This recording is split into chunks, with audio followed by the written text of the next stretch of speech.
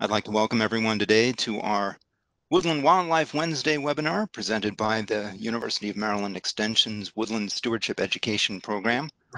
I'm Andrew Kling along with Agnes Kedmanes, and our speaker today is Scott Smith. He's going to be joining us shortly to talk a little bit about conservation efforts for amphibians and reptiles in Maryland. But before we get started, we have a little bit of housekeeping to talk about. First off, I need to let you know that this webinar is being recorded, and we need to let you know that for two reasons. One is for legal reasons, and the other is for practical reasons.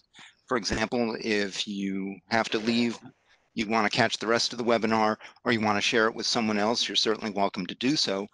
We record this and then we'll post it on the Woodland Stewardship Education website at extension.umd.edu. We'll also post it on our YouTube channel, and when the recording is available, I'll send out an email to everyone who registered so we know that it's available, let you know that it's available, and you can share it with others. We also have a feature that you were able to opt in on or opt out of when you registered through Eventbrite, and that's to get notices for upcoming webinars and workshops when we can get back to doing that face-to-face, as well as a subscription to our free quarterly newsletter called Branching Out. If you discover that you're getting more than one notification from us, you're on another email list of ours, and you decide you only want to get one notice from us, we certainly encourage you to let us know that you want one. And the easiest way to do that is by opting out by sending an email to Pam Thomas. Her email is pthomas, that's PTHOMAS, at umd.edu, and write in no events, and we'll make sure that we get that taken care of. And finally, if you have a question for Scott during the webinar, the easiest way to get our attention is to use the chat box, which is in the lower corner of your screen. Type in your question. We should have time at the end of the presentation to go through everything, all the questions you may have had. And Scott will leave his contact information up at the end of the program to let you know how to reach him if you have a question afterwards, you're interested more in the subject. Now, let me tell you a little bit about Scott before I turn things over to him. Scott received a BS in Natural Resources from the University of Rhode Island and an MS in Wildlife Management from Frostburg State. He's worked for the Maryland DNR for 30 years and is a wildlife ecologist with DNR's Natural Heritage Program. He currently conducts conservation efforts and applied research for reptiles and amphibians and their habitats, although in his career he's worked throughout the U.S. with birds and mammals, fish and shellfish, and plants. He's a native New Englander from Connecticut, but he's lived in Maryland for 33 years and in Caroline County on the Eastern Shore for the past 30 years. He's married to a fellow wildlife biologist who works with us in the Woodland Stewardship Education Program, and they have a 25-year-old daughter who is a therapist in Baltimore. So I'm going to stop sharing my screen and let Scott take over. So Scott, you can go ahead and share your screen, and I'm going to mute my microphone and let you take it away. Okay, I'd like to thank Andrew and Agnes for having me come on this this webinar today. And so, having worked in the department for 30 years, I have had a multitude of opportunities to work with many critters and on many projects. And there are really six main things that we do for conservation, large groupings for conservation. And the most foundational one of those is inventory and monitoring.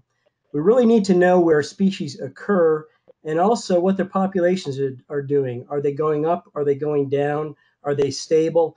And we use this information for a lot of different purposes, but what you see in front of you right now are a number of different rare, threatened, and endangered species that I've worked with over the years. And this is just a small sampling of them. But this inventory and monitoring is really important to figure out what is endangered, what does it mean to be endangered, and that type of thing. Which species do we need to focus our efforts on? But we also focus efforts on common stuff too. And so just a few years ago, we finished up a 5-year project It was really a citizen scientist project called the Maryland Amphibian and Reptile Atlas. We did this from 2010 to 2014, and I'm guessing that at least a few of you out there who are listening to me right now helped us with this. It was just we got tens of thousands of hours of effort from citizen scientists, and this book, which was published in 2018, was the product of that work. And the citizen scientists actually even helped write the book. There are species accounts, two-page species accounts on every of the about 90 species of reptiles, amphibians found in Maryland. And it includes things about their natural history, and then some nice maps, including this one of a timber rattlesnake, showing you where they currently occur, but also comparing them to historic range. Another really key thing we do for conservation is applied research. Everything from an amphibian malformation study we did on the Eastern Shore to a ranavirus surveillance we did as part of a 5-state effort. We looked out at Poplar Island. We did a terrapin mortality study looking at commercial crab pots. And more recently, we've been looking at the impacts of stream restoration projects on bog turtles, which I'll get into a little bit more in a little while. Another aspect of our conservation is land acquisition and management. And so we take the information we got from inventory and monitoring and from applied research, and we identify places on the landscape that we might want to purchase, places we might want to see if the landowners will let us buy an easement, or places we just want to work with the private landowners. So for instance, on the left here, you see Hollingsworth Ponds, which is in Caroline County. We initially bought this one piece here about 25 years ago. And just in the last 2 or 3 years, we bought all these pieces down here and these parcels over here.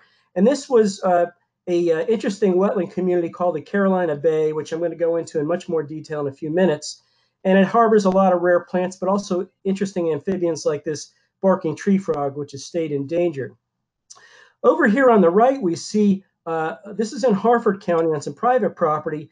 This is a bog turtle site that Multiflora rose, which is a non-native invasive plant, had completely taken over the wetland. And so during the winter one year, we removed all the Multiflora rose, and this is what it looked like the following growing season. And the really cool thing about this is we instantly got successful nesting that year from this effort to this. So these are some of the kinds of things we do from a management standpoint. I wear a lot of hats, and one of those is a government regulator. We do environmental review.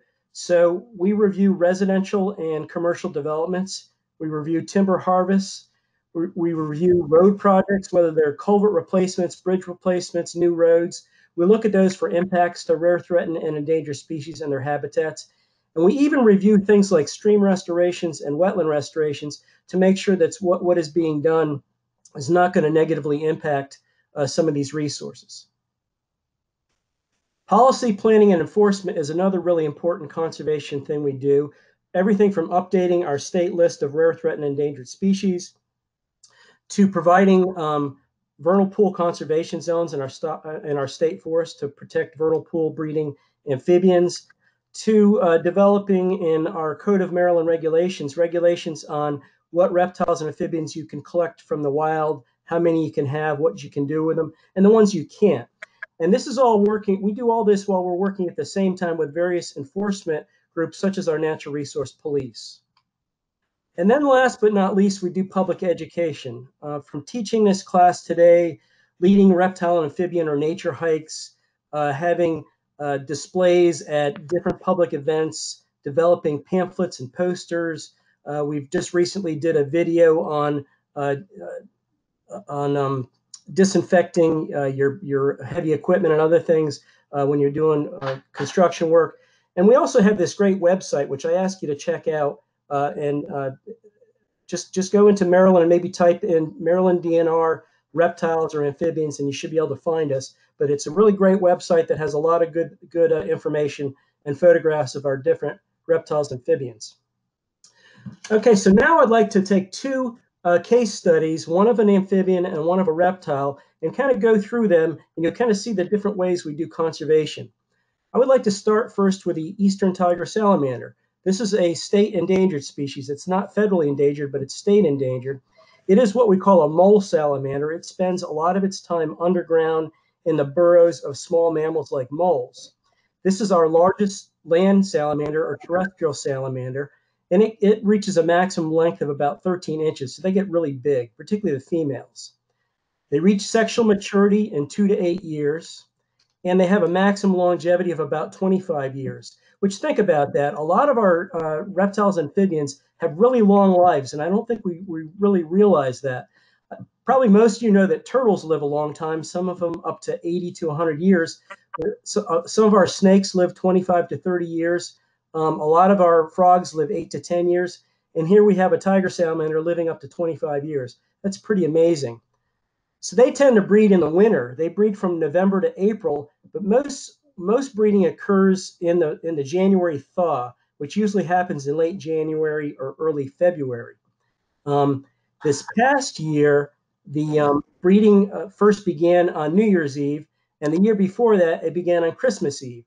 But what is interesting is there's often a pause in their breeding when bad weather hits. So if things ice up, if things get really, really cold, which they do in the winter, they'll stop breeding and then there'll be a pause. And then maybe a month later or 6 weeks later, they'll start up again. So because of this, their breeding effort is extremely variable within a year and between years. Adult females lay eggs every 1 to 2 years, and each female lays these gelatinous egg masses, which we see down here to the right, full of embryos, about 5 to 8 of these egg masses, with a mean in Maryland of about 45 embryos per egg mass. The female will, during the breeding season, the males will put spermatophores in the leaves on the bottom of the pool. The female will pick them up and internally fertilize the eggs, and then she'll lay the eggs attached to vegetation, typically near the pond bottom, but not always. And then fairly quickly, within about 24 hours, these egg masses will fill with water, and they become these voluminous, gelatinous egg masses. Now, we use the term for tiger salamander egg masses as cirrus, which means they'll run through your fingers if you try to pick them up. Some of you maybe have tried to handle a spotted salamander egg mass. You can actually pick them up and they're solid. They won't run through your fingers, but tiger salamanders will. Now, they have a fairly long developmental period. The embryos, after they hatch out from the egg mass, which takes about 19 to 50 days, then they're in their larval period, swimming around in the ponds for 2.5 to 5 months. So this is a really, really long developmental period. So they need to be breeding in ponds that have a really long hydro period. They metamorphose anywhere from June to August. This past year, I was at about two or 3 weeks ago dip netting ponds, and some of the ponds they'd already metamorphosed, but other ones, the later breeding ponds, there were still larvae looking like this in the ponds. Let's talk about those breeding ponds. In Maryland, they tend to be in what we call Carolina or Delmarva bays. This is a specialized type of vernal pool that are seasonally flooded. They dry out typically by summer, usually certainly by August. This is how they might look in a typical June year. And they're in these depressions, and they're non-tidal and they're fresh water. And so because they dry out, fish populations cannot become established in them. And since fish are major predators of amphibians, this is a really good thing. With no fish, you really have a great place if you're a frog or a salamander to breed. And there's a lot of other cool critters in these places. Now, one of the neat things about Carolina bays is they're really kind of unique. Oops, we went in the wrong direction there. They tend to have this northwest to southeast orientation. They tend to be oval or circular in nature. And in this case, these are 4 ponds that are all used by breeding tiger salamanders, but this is the main breeding pond. And in years when this doesn't have enough water, they use this one and sometimes these 2 over here. Going up a little bit higher in altitude, if we look at, this is in Kent County, all these dark spots here, these are all different ponds. These are mostly Carolina bays. Some of them their shape has been modified by humans using bulldozers and turning some into irrigation ponds or duck ponds or things like that. But these are all Carolina bays. And these actually spread right down the spine of the Delmarva Peninsula from Kent County through Queen Anne's and Caroline and into Dorchester County. And in fact, they're found on the coastal plain of the United States from southern New Jersey all the way down to northern Florida. Some localized names we have for Carolina bays are potholes, whale wallers, and coastal plain ponds. Soil scientists from University of Maryland identified over 2,000 of these on Maryland's eastern shore, but interestingly enough, only about 1% of these have the open canopy that is really important for the rare, threatened, and endangered animals. And of course, here's some barking tree frogs at one of the sites in Maryland. So they do have all these different rare plants and animals. The three main extremely rare amphibians they have in them are tiger salamanders, barking tree frogs, and carpenter frogs. Carpenter frogs, a watch list species. The plants tend to be a lot rarer, in fact, globally rare.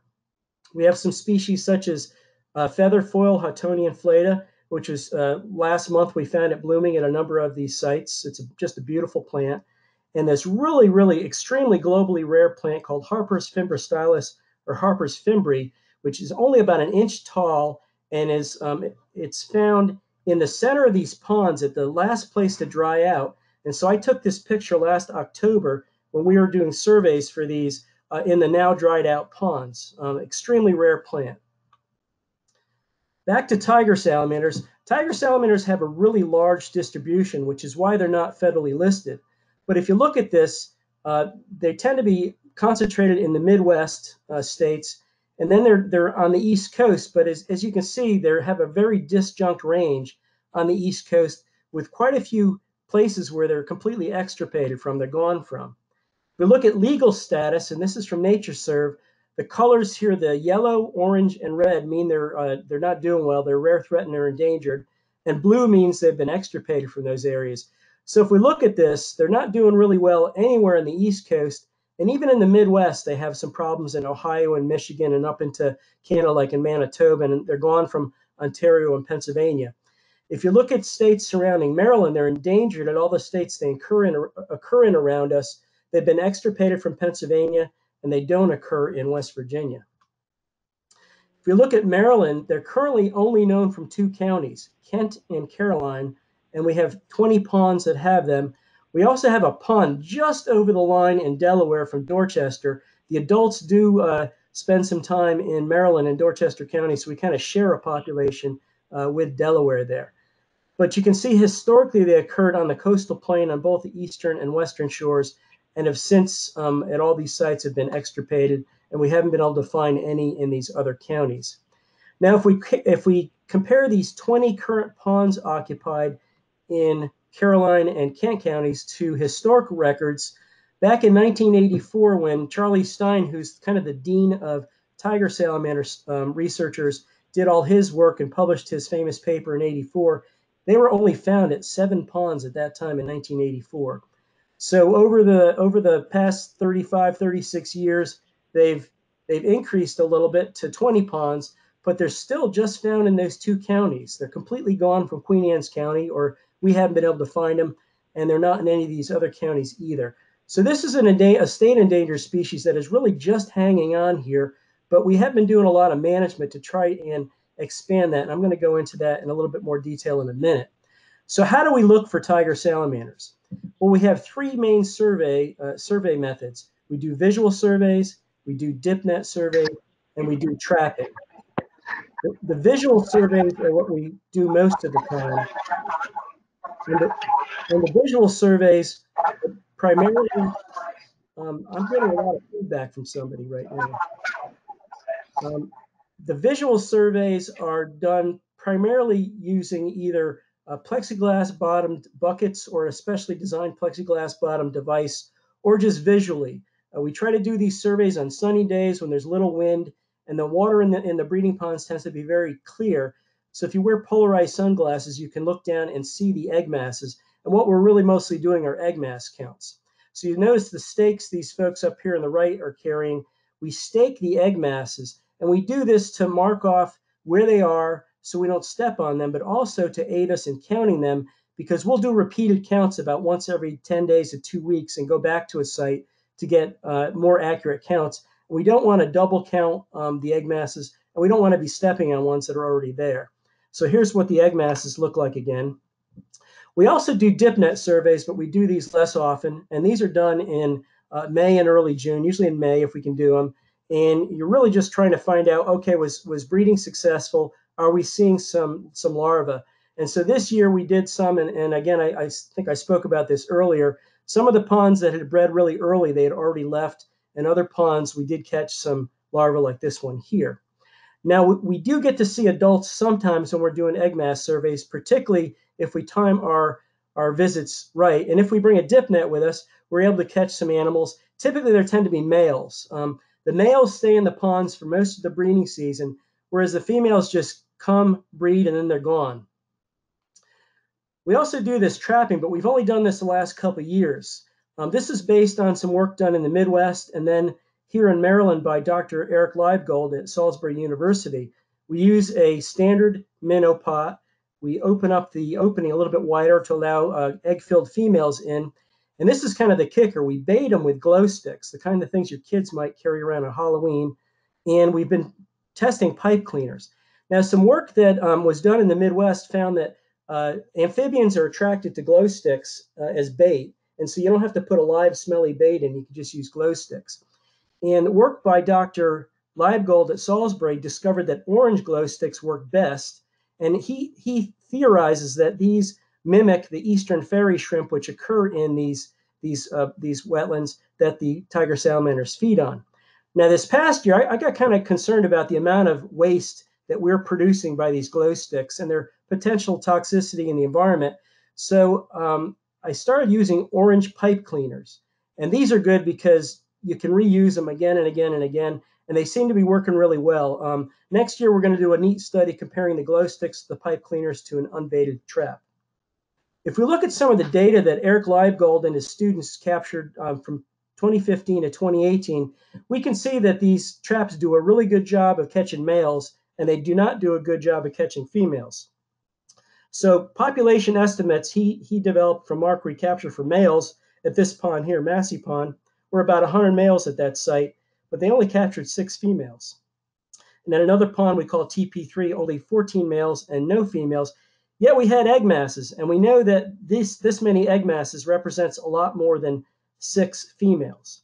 So the sex ratios that he got from his work showed about a 14 males to every females, but it's probably more like 10 to 1. We still don't know if this is normal in populations or if this is a sign of some problems, and we're still researching that.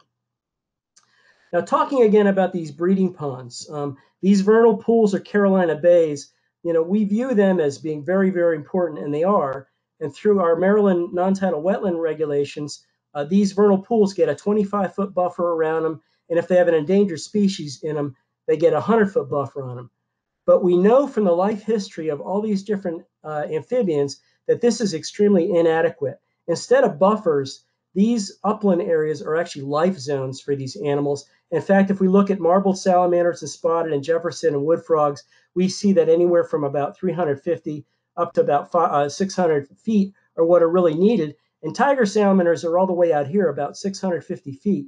So you really need about a 650-foot upland area around a pond if you really want to protect where the tiger salamanders are spending about 95% of their life for effective conservation. So how does this play out in the real world? Well, here's some data. This is an egg mass counts data for Massey Pond in Kent County over about a 45-year period. This actually, I think, is the longest egg mass count data done anywhere in the world, or at least for tigers. And the data from 1976 to about 1995 is from Charlie Stein's data. And you can see it's highly variable. Every year, there's a dramatic difference in how many egg masses are found. But look at this peak up here, 270 egg masses back in about 1981. Now, then something happened. Well, this is all privately owned at that time, and the landowner was getting ready to sell this site to the Department of Natural Resources, to us, because we realized it was a really important site. Well, he did a timber harvest in the surrounding upland area in 1996, and as you can see, the population crashed. In fact, it was doing really poorly, and then right around here, around 2005, we began to do some vegetation management, excuse me, in the pond basin, and you can see this past year, we had about 90 egg masses. So we went from an intact buffer to a buffer that was heavily impacted by the heavy machinery used in the timber harvest, to a population that took about 25 years post-harvest to begin to bounce back to now they're not quite where they were, but they're getting there. So how does this play out in the real world also? So here's Massey Pond. Here's that pond. The timber harvest occurred in this whole area here. It was not a clear cut. It was what we call a diameter limit cut, or a high grade, where they took out all the large veneer quality trees. And unfortunately, they cut almost right up to the pond edge. And they used a lot of heavy equipment, which left huge ruts in the soil. And we believe most of the adults that were underground at this time were killed during the timber harvest. Also, the timber harvest opened up the soil to solar radiation, and soil temperatures got really high and dried out some of the soil. But within about 10 years, we see that the site has revegetated. And then we decided to revegetate this agricultural field that was adjacent to it. And you can see here a 2018 aerial photo down below here showing that whole area has reforested. Now, the other thing that we did back in the mid-2000s was the basin itself was filling up with trees and invasive herbaceous vegetation. So using a mixture of cutting and injecting herbicides, we selectively killed a bunch of trees that were in the basin. We also hand pulled, excuse me, the invasive herbaceous vegetation, which resulted eventually in that increasing population that we saw. Excuse me. Now we've taken what we've learned from that effort, and Beth Schlim on our staff has begun a project at Millington Wildlife Management Area in Kent County. She's identified 11 ponds where she's doing similar type vegetation management in the pond basin to open up that canopy so light can come in. And she's doing this connecting a whole bunch of known tiger salamander breeding ponds, excuse me, to act as stepping stones between these sites. So there's kind of travel corridors for this population to freely move. Taking this same concept a step further and on a larger landscape scale, this is a project that we've been working with the Nature Conservancy for about 25 or 30 years in Caroline County, called the Crescent Preserve. It takes 5 properties that are already owned by either the Nature Conservancy or Maryland Department of Natural Resources, and we're trying to add onto it with recent acquisitions or get easements on other properties or just work with landowners in this area to try and connect all these different state and TNC-owned properties into one large preserve that is going to be basically a long-term landscape level preserve for the continuity of these species on the landscape for a long time. Okay, that's tiger salamanders. Let me shift gears, excuse me, and talk about bog turtles. Bog turtles are federally and state listed as threatened. They're one of the smallest turtles in the world with a maximum length of about 4¼ inches. They have delayed sexual maturity, which is typical of most turtles of 8 to 10 years for females. They have a maximum longevity of about 55 years, and mating occurs in April and May. And here's the difference between males and females: the shape of the shell, the bottom of the shell, the plastron, and their tails and where their cloacas are. Bog turtles are known for this beautiful orange neck patch, and they also often have, at least younger animals, have this beautiful sculptured effect on their shells. They nest in raised, elevated areas in the wetlands where they occur, typically on sedge tussocks, peat mats, and in root wads. Females lay 1 to 6 eggs annually, only 1 clutch per year, usually from mid-June to early July. But unfortunately, because these nests are barely hidden, they have really high nest predation rates, which I'll get into in a little bit more. And here's one as it's hatching out. And here's a nest with a recently hatched out youngster and a couple eggs getting ready to hatch out. A lot of people think about turtles as living in ponds and water, but this is really a wet sedge meadow. It's a mud turtle. It lives in the mud. And so here's a wet sedge or a poor fen that it lives in Harford County. This picture was taken in late May, early June. And here's one in the winter when the sedge tussocks have died back and they look like grass skirts. And you can see this open water. These are all spring fed, so the water temperature near the spring heads is in the low 50s year round. And this is what the turtles do when they're trying to escape us or escape predators. They will burrow down into the mud fairly quickly. They're semi-aquatic, and they'll overwinter underneath the root mats of shrubs and tussock sedges and in tunnels underneath this mud. These wetlands are unbelievably great biodiversity hotspots, particularly for amphibians and reptiles, including these frogs and toads and turtles, including their close cousin, the spotted turtle. And lots of really interesting amphibians, including these salamanders. And the northern red salamander, which we see up here in the left-hand corner, is the most common salamander we found associated with these sites. There's also a really cool snake called the queen snake, which feeds exclusively on molted crayfish. So it needs soft-shelled crayfish. It's got this really specialized diet. Now, this snake is not only just found in these types of wetlands, they're also found in Piedmont and coastal plain streams, but it is really one of the cooler snakes we have in Maryland. There's also some interesting rare plants. This is the most common rare plant. It's a state-threatened plant called the Canada burnet, Sanguisorba canadensis, and it's flowering right now. It puts out a 3 to 5 foot flowering stalk. It's a wet prairie species. It's kind of a remnant of the last ice age. Just a really cool plant. And then our state butterfly, the Baltimore checker spot. Most of the sites in Maryland we know of for this species are bog turtle wetlands. And what's really cool is that its host plant is the white turtlehead, Chelone glabra. So there's kind of a circularity to this whole thing with bog turtle wetlands and rare butterflies in this plant. And there's some other really interesting invertebrates in these sites too.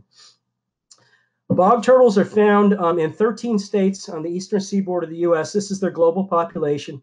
We have a northern population, which includes parts of New York, Pennsylvania, Massachusetts, Connecticut, New Jersey, Delaware, Maryland, and Pennsylvania. They're extirpated from western Pennsylvania. There's this little isolated population up in the Finger Lakes region of New York. And then, of course, we have the bulk of the world's population right here, including northeastern Maryland. The southern population is mostly in North Carolina and Virginia. It barely gets into Tennessee, Georgia, and South Carolina.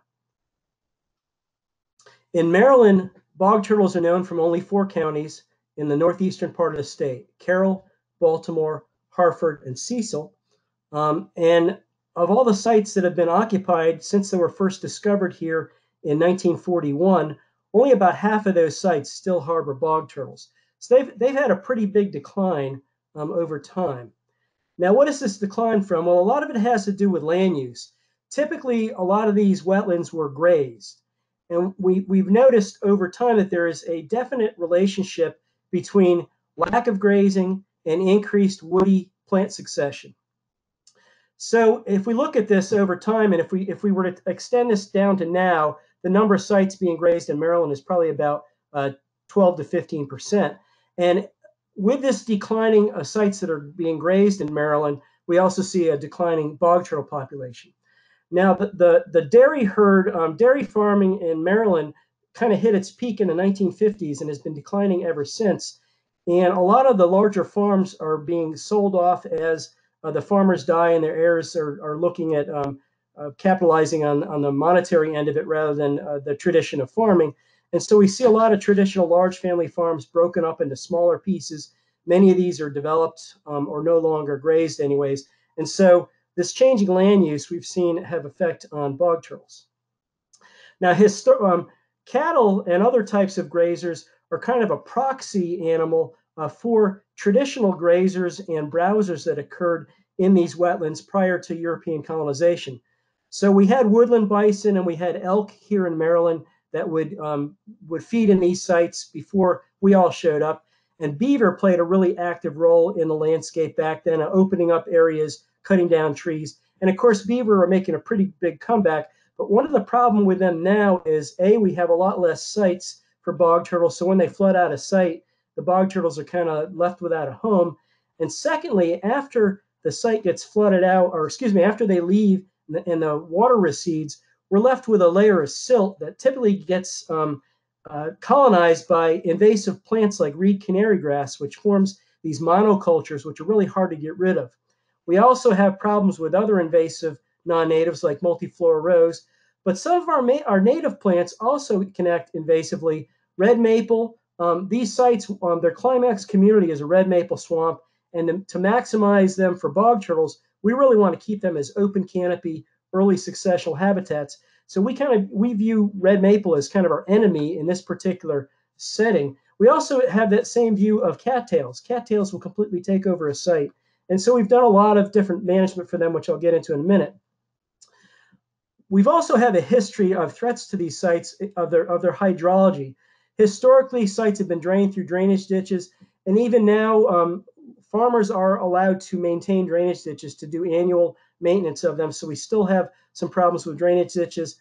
Wetland fill is less of a problem unless it's illegal, but that has been historically a problem. Back in the 1970s, a lot of our sites were turned into ponds and they were completely lost. And then, of course, we have drain tiles, which are there's some. This is a PVC tube with holes in it that's run through the wetland, and the older ones are made out of clay, but there's different types of drain tiles that change the hydrology. Development also plays a couple of different insidious roles.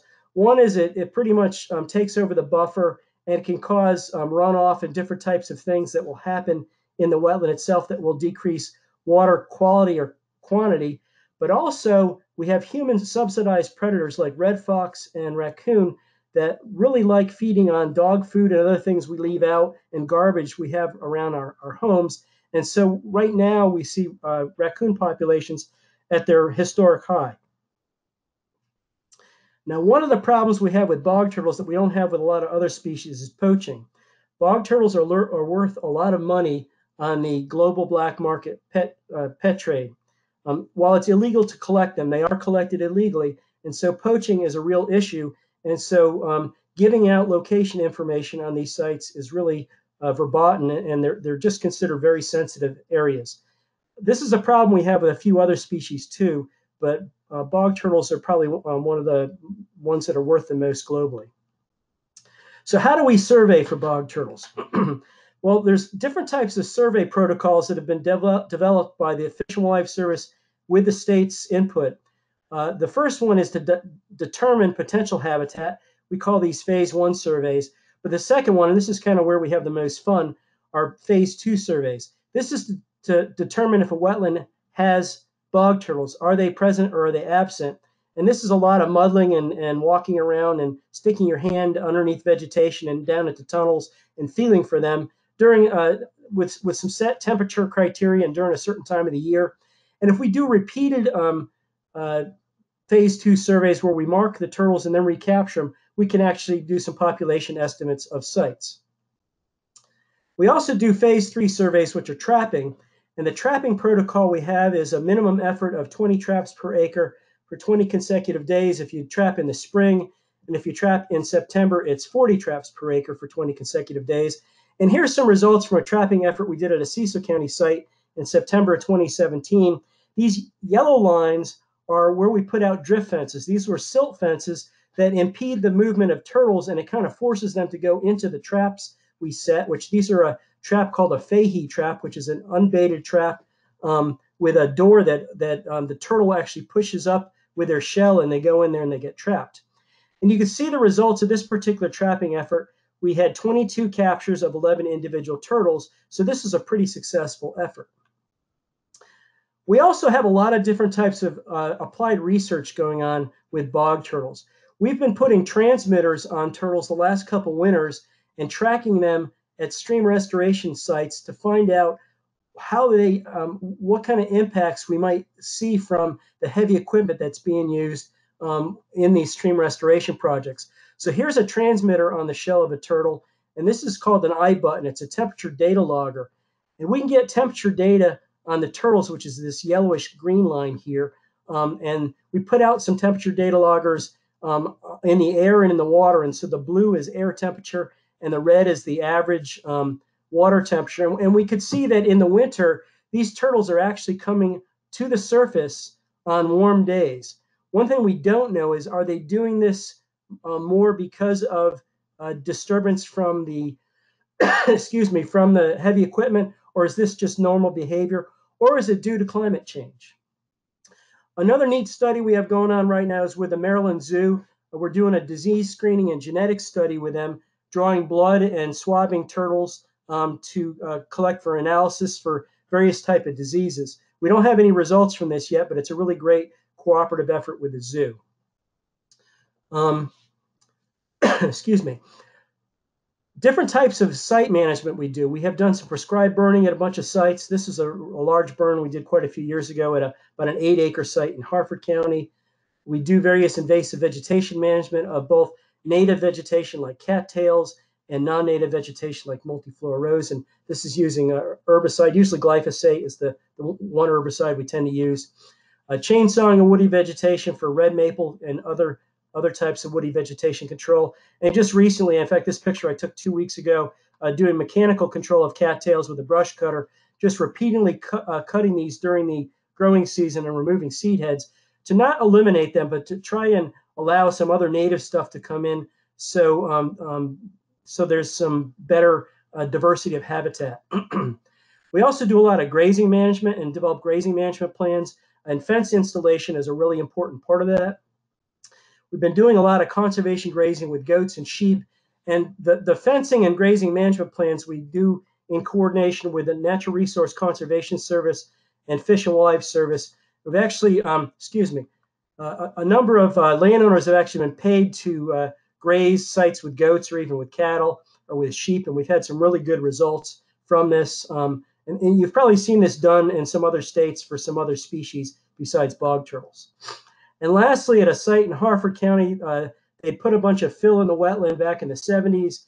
And we went in, we found all the turtles that were in the area, we removed them. And during the winter, we set up a silt fence to keep the turtles from wandering into the work area. We removed all the fill material. And now I don't have a picture of what it looks like now, but it's a beautiful grassy wetland. And we found 21 different species of reptiles and amphibians now using this area that before was just a pile of dirt. So we have a 2-scale conservation strategy for bog turtles. The one is at the site level where we do all this type of vegetation management and grazing management, restoring the hydrology, establishing buffers. We have bought a few sites, but we've mostly done a lot of different conservation easement work, primarily with the Natural Resource Conservation Service. And then at the watershed level, at a larger scale, trying to establish some connectivity between these different populations through stream buffers and stream restorations. And there's a lot of different federal programs we've been able to use. So there's 4 main players in Maryland doing this: DNR, Fish and Wildlife Service, NRCS, and the State Highway Administration, which actually owns and manages a lot of land in Maryland. But the key thing here is, and I failed to say this earlier, about 97% of the sites in Maryland are on private property. So landowners are key in developing relationships like we have with these 2 great landowners here that are wearing their bog turtle t-shirts are really, really critical. So that's all I have to talk about today. I'd like to acknowledge all the many people, and this doesn't do them all credit, that I've worked with over the years on these 2 different projects, including a whole bunch of qualified bog turtle surveyors, countless volunteers, and of course the landowners themselves. So now I'd like to open this up to questions. And I'm going to put a slide up here in a second that is my contact information. And I'm going to turn this back over to Andrew, and I can take questions now.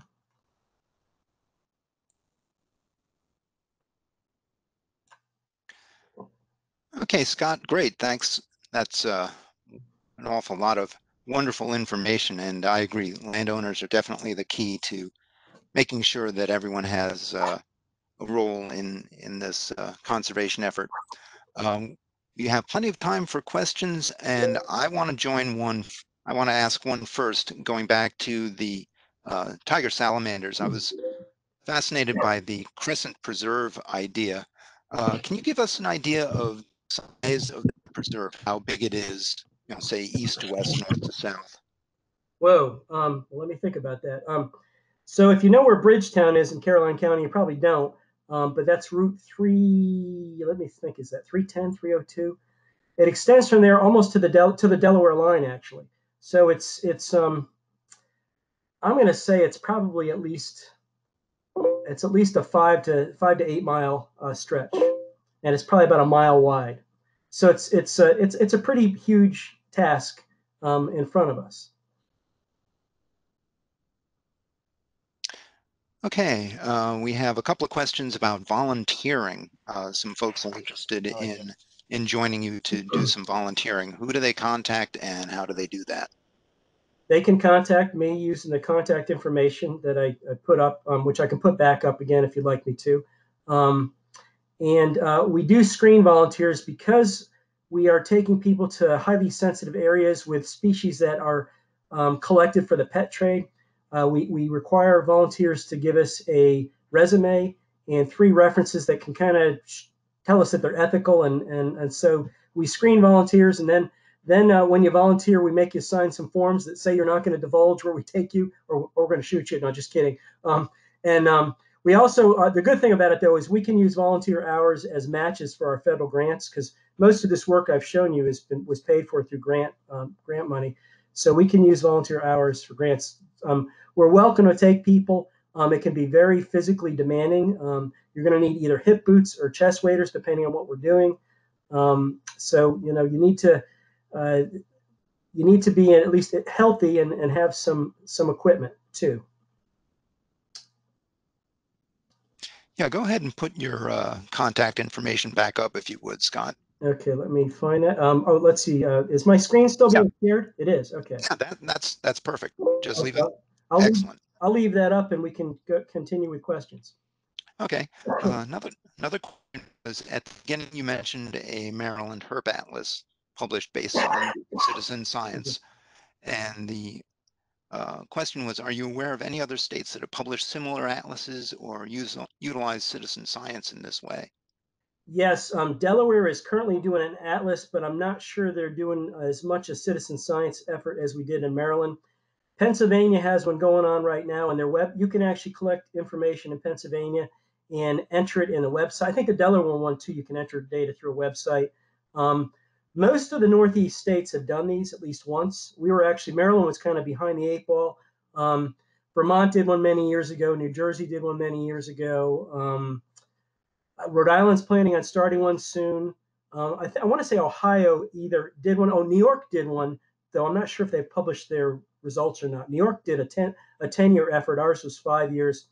We will probably redo ours in another 10 years. So I'll redo it when I'm a retiree. I'll volunteer as a retiree to help with the next effort. One of the people joining us said, thank you for the wonderful presentation, and said he and a couple of the other people working or who are on the webinar with us are working on the C&O Canal with the SCA Student Conservation folks. Our main focus is vegetation removal from historic structures and campgrounds. We try to be conscientious of invasive plant species when engaging in our work and do a bit of selective cutting. Are there any species that are particularly helpful to rare animal species? Are there any plant species or any species that they could collect some information for us? Because the C&O Canal is an amazing place. It's really I don't know how long is it? What is it? 120 miles, 200 miles, whatever.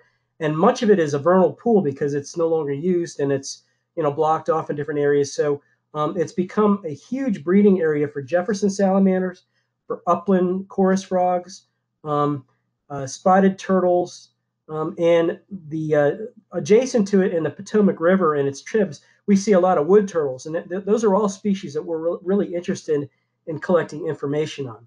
Now, so my presentation on tiger salamanders showed us opening up the canopy of some Carolina bays on the shore to help out tiger salamanders. That would be the wrong thing to do in some sites like a C&O Canal, because many of the you might be able to do it at a couple spots for Jefferson salamanders because they do like the open canopy. But a lot of our vernal pool breeding amphibians prefer closed or partially closed canopy, things like wood frogs and spotted salamanders. So it's kind of a mixed bag. They could certainly, if it was completely a vernal pool that was, or part of the C&O that was completely shaded over, possibly letting a little light in at a couple spots might be a good thing. So that's one thing they could do. Of course, any non-native plants in there, it'd be nice to promote natives. It's a very difficult job to do, and you kind of have to pick and choose where you do that work because our landscape is really overrun with non-native plants, and so you really have to decide where is it worth the effort. Next question. Okay, here we go. How would you go about evaluating a site for a bog turtle study? They have been found downstream from the site this person is thinking about. Okay.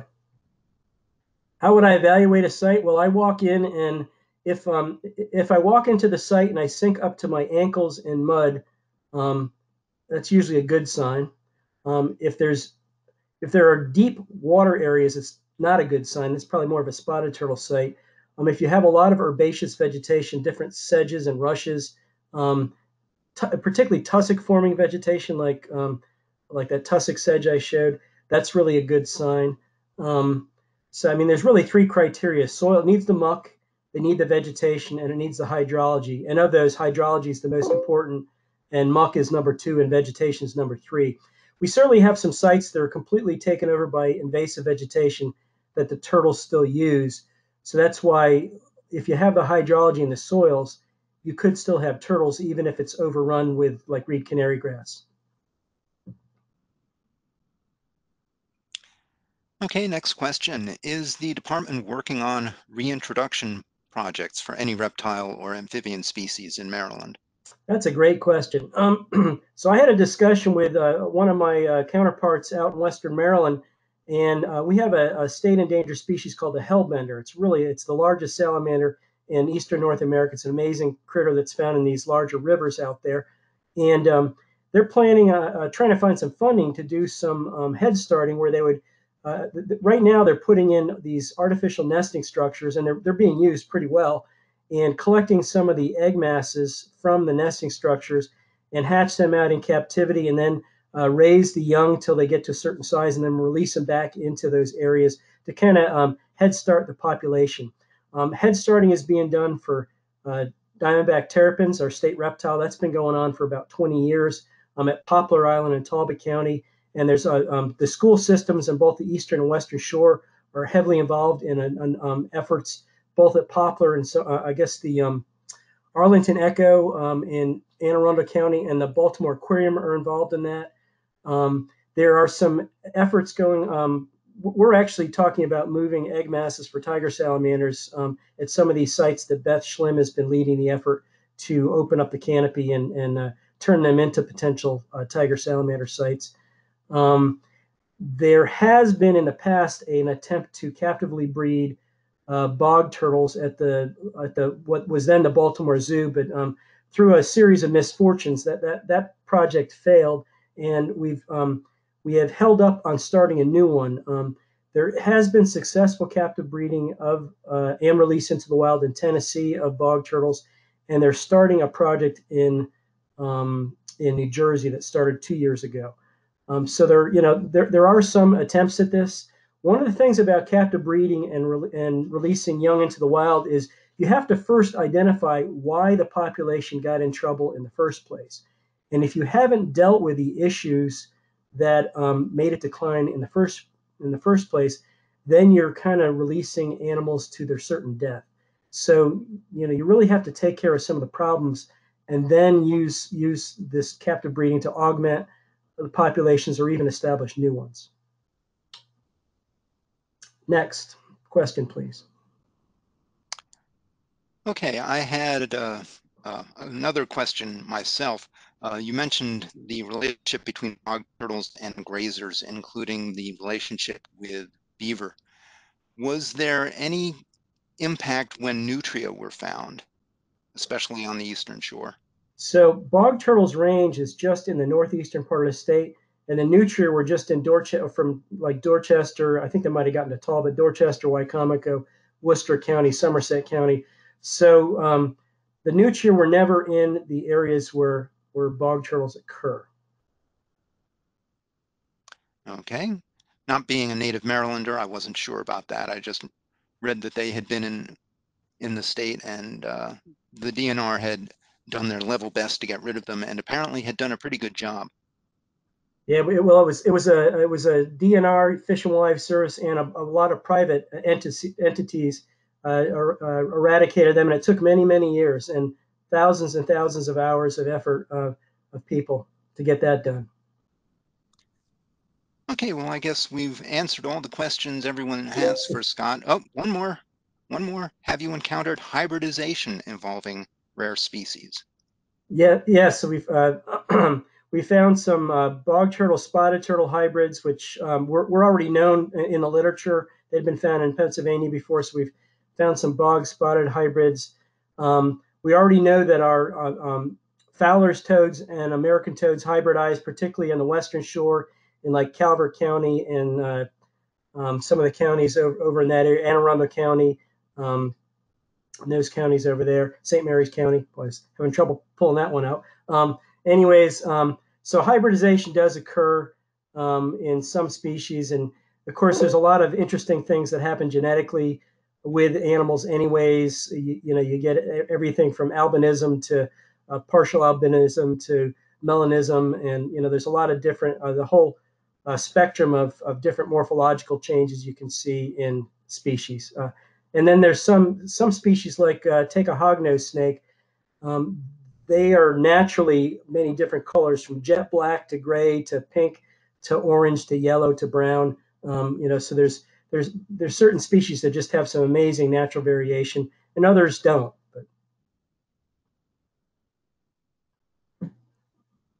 Okay, another question. Is Poplar Island considered a success for herps?